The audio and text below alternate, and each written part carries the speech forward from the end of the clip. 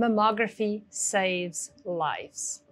Scientific studies have shown that patients who regularly come for screening mammogram from age 40 reduces their chance of dying from breast cancer by 38%.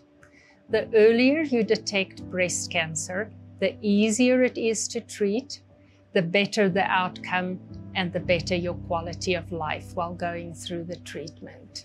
It is important to know that all women are at risk for breast cancer.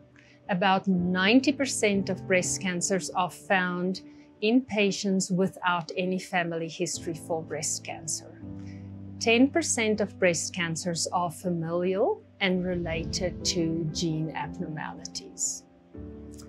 Patients often ask me, I eat right, I exercise regularly, I don't have a family history for breast cancer, I've had several negative mammograms.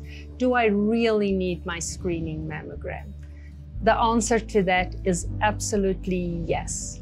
Patients in their 40s and patients in good health stand to gain the most life years by early detection. Some patients have concerns about radiation from their mammograms. It is important to note that the radiation you get from your life-saving mammogram is less than the average background radiation in Colorado.